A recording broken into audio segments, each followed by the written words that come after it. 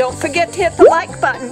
Be sure to subscribe. Turn on that notification bell so you know when videos drop.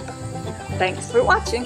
Blue is out, and this time he's being a little difficult. As you can see, he's up on the roof, and now I have to wait for him to go to bed.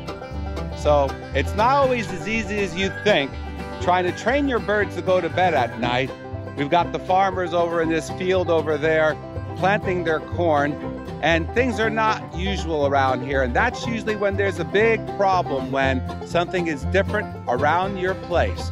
So putting your peacocks to bed at night is not always as easy as it seems to be on our videos.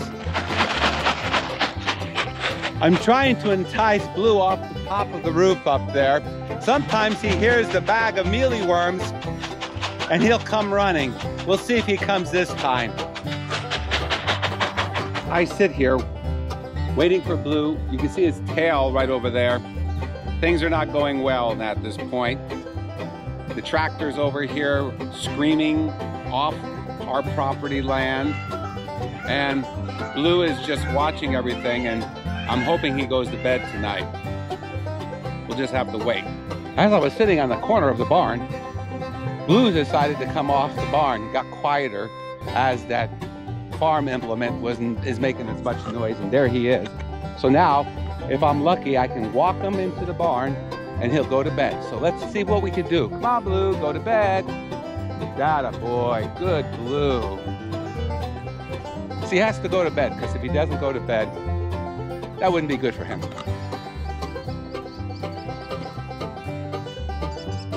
This thing called training peacocks to go to bed at night isn't always as easy as it appears on my videos. Like I said earlier, he's so far being good. Mrs. Peacock's on the other side, so he'll go underneath the cattle chute, maybe. Go ahead, Blue.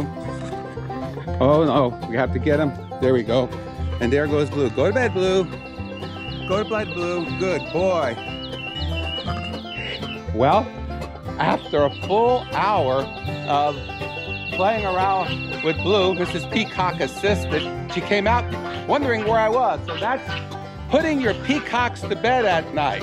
This time we got lucky. Blue went to bed, and he'll live to see another day. Order the Wacky World of Peafowl books at peafowl.com.